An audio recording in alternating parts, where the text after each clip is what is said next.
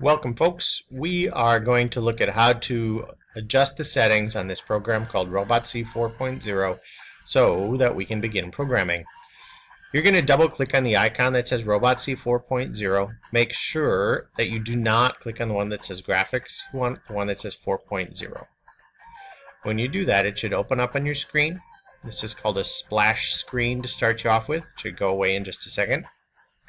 And then we're going to focus on getting the settings correct for the computers and materials we use.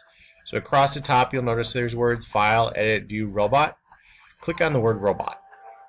Step 1 is we're going to go down to Platform Type, and we have to adjust the type of platform for the equipment we use. Okay. First you're going to go down to VEX Robotics and click on VEX Cortex 2.0 or VEX 2.0 Cortex. Next, you go back to the word robot, go back to the word platform type, and you should know that it says natural language PLTW.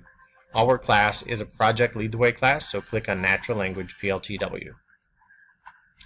Third step under the word robot. Get used to this word robot. You're going to go down just a couple of items to VEX Cortex communication mode and make sure that it does say USB only. Okay? If it doesn't, you're going to click on that.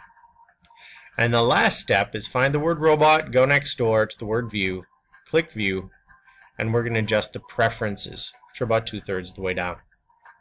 Okay. Go all the way to the bottom of that pop-up screen and click on detailed preferences.